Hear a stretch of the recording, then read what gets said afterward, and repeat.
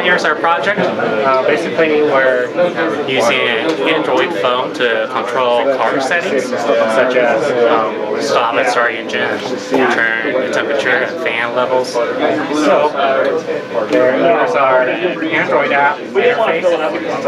You can see all the settings over there, which this sends to the cellular shield, which it has a SIM card in it with, of course, a number, so you can communicate via messages.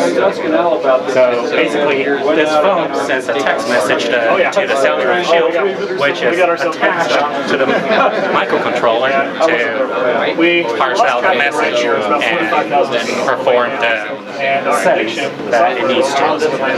And the OBD2 shield actually tests what the car's current setting is, such as if the car is on right now. So when we send a message over, say, for example, turn the engine on, so the OBD2 shield will let us know that to not turn it on because it's on already. So that's what that does. And the main brain is basically the microcontroller, which sends signals to our relay circuit board and perform the task. And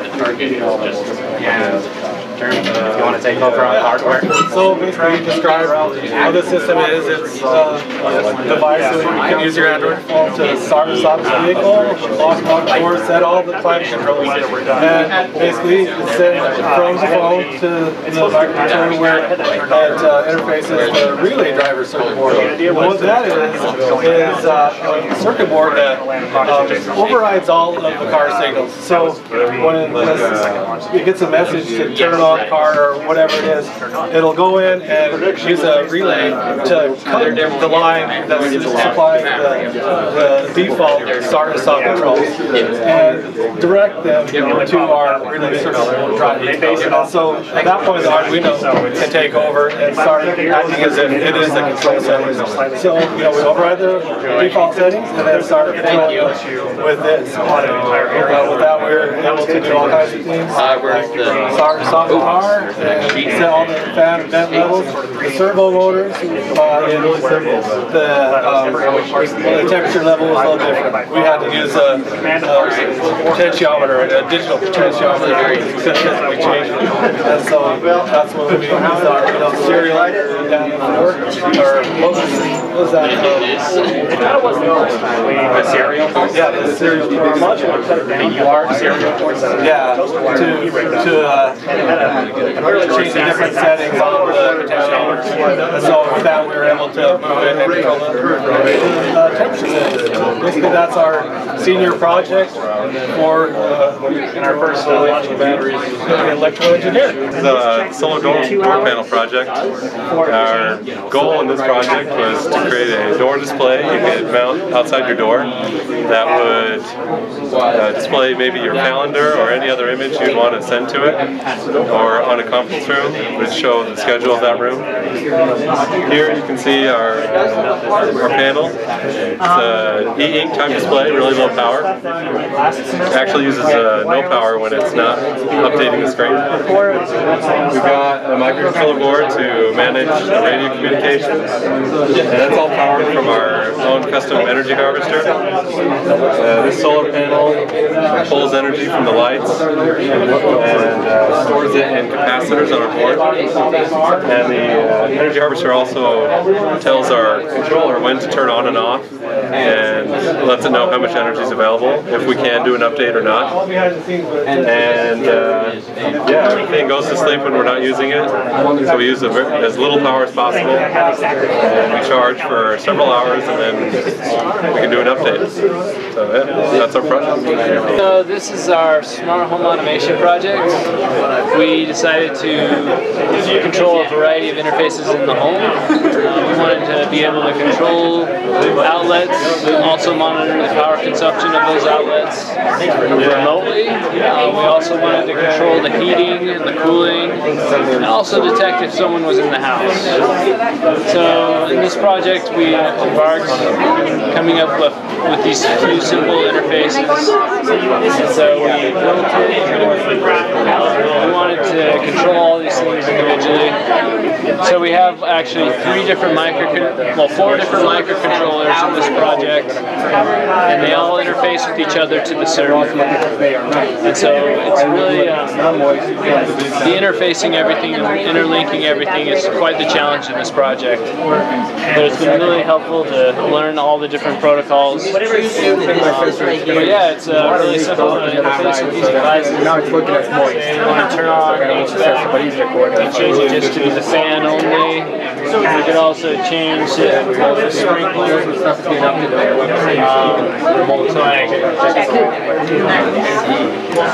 Change the sprinkler, and that will just trigger on the sprinkler system for one station. Controls up to 6 different stations. Our goal is to have 64 temperature sensors distributed through the house for accurate temperature measurements in each room. And also handle up to like 16 stepper motors where you can control dampers moving throughout the house. It also can detect the room occupancies. So we got a nice little sensor here. When you walk in, it will trigger this little laser tripwire down here. So you got the laser on a photoresistor, just drop in front of it. The light comes on. You also have a motion detector in here, and so you can detect when people are on and stuff over here with the light by stepping in front of it.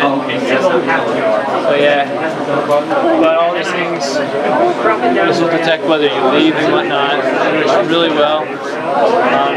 We have a nice user interface for the server. It's able to go on mobile devices as well as on tablets, and they have their own unique interface specific to that device. We also have a water pump sprinkler system down here. It's really nice if you want to water your garden. You have a moisture sensor that detects how much moisture is going in the ground, and if the ground is wet, it won't water the sprinkling stuff. Also, if it's daytime, it won't water, so you can serve water consumption. So if you cover it and it's nighttime, I think the moisture is sensing us. oh, it got screwed up? Alright. Yeah. So, that is our project. We are Operation Storc. Storc stands for Short-Term Observational Radio Communication. The objective here is to take a software-defined radio and stick it in the payload of the weather balloon and launch it to 100,000 plus feet. We are going to send data to the ground that is weather data, which is wind speed, the position of the balloon, temperature, things of that nature that you typically get from the balloon. In addition to that, we want it to function as a repeater station for radio communication. So if you tune to 2-meter frequency and transmit to the balloon, it will retransmit that data out of a 70-centimeter frequency to get a higher range. Typically at that altitude, you can go from a 2-watt transmission can cover up to 800 miles. So you get a greater range on RF communication by repeating a signal at that altitude. The future for this project is to hopefully use it as a satellite that we can launch in space, and by sending it to that elevation, or as close to space as the weather balloon will take us, we can get how the radio is going to perform under those conditions, and then we can tweak the radio to make it perform better in preparation for that. There's a prediction software that was also created, so given wind data provided by the National Weather Service, we can make a prediction based on where our launch coordinates are, where this thing will eventually land, so that we can recover the equipment that we put in this balloon. The biggest issue with this project was the RF design. There's a lot of impedance matching and attenuation issues we face currently. We hope to have those resolved at some point in the future. Also, in a way to protect the balloon from drifting further than we would want to go to recover it, we have what we call the playpen. So if the balloon goes outside of this playpen or geodetic box, our cut-down mechanism would separate our payload from the balloon, and it would come back down within a 100-mile radius of where we initially launched this thing. And that's pretty much Operation Storc. You have like, they're made out of metal. But that's not what? It crouched down a little so it's lower than it all of them have it. Is it going up or down right now? I can't really tell. Down, I think. Now? Yeah, they have lots of slats.